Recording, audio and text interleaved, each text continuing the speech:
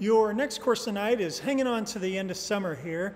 This is a chilled watermelon soup with compressed watermelon, white currants, mulberry pickles, and chili oil. And we really enjoy some of these summer things that linger on into the early fall.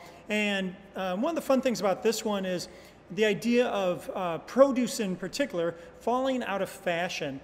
And we'll talk in a little bit about our seed program, but one of the things we've learned through some of these historic seeds that we work with is that there are things that we used to grow prolifically here in the area that have now gone away. And watermelon's a great example, because now what we really want in our modern kitchens is the seedless watermelon. It's easier to deal with, it's less work, but what you oftentimes trade for things like that is flavor.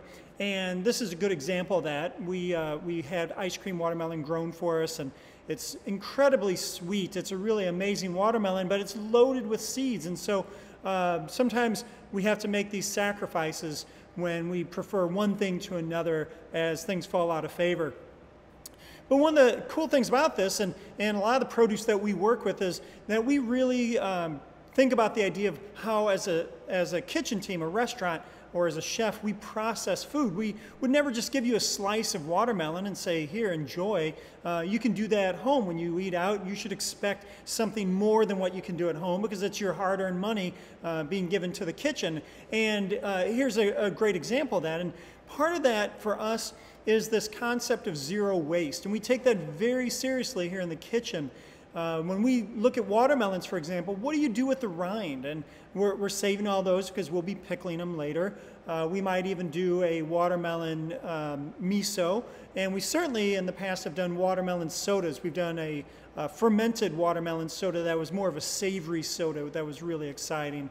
But the idea of zero waste is that food never ends up in the trash. For us, it is a failure when the food ends up in the compost bin. But we do have things that we can't do anything about. A great example right now is the celery root or celeriac that we often have on the menu. The outside skin of that is so loaded with dirt, it's just impossible for us to use, so that actually goes into the compost bin. The compost then goes to a community garden who works it back into the soil. So it's not really wasted. It's just, I think there's higher value for some things than that we can create versus just putting it into the compost, and certainly, again, never the trash. One of the things that we get really excited about is working directly with the farmers and saying, what is it that you're growing that's not selling? Sometimes it's a produce that didn't turn out quite pretty enough, because their bread and butter is the farmers' markets. But again, as a restaurant, we process things. So if you bring me your blemished, your ugly fruits and vegetables, we're going to do something with it.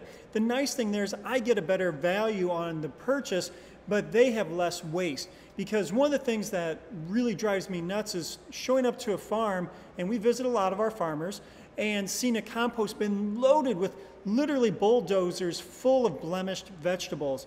That's food that could have been used for other things. And yes, it's going to be composted, but again, to me, that's failure. And so we work directly with our farmers and say, what's going in the compost?